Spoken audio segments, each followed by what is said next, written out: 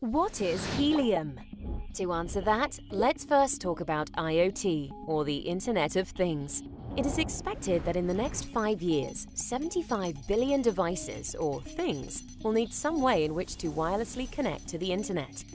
Right now, connecting these things to the Internet is tricky. It's either too expensive to afford cellular data plans or too power prohibitive. What we need is a new network, one where we can change the rules. That's where Helium comes in. Helium's long-range wireless technology and secure blockchain can build the ultimate network. And the best part is, actually, it's built and owned by you.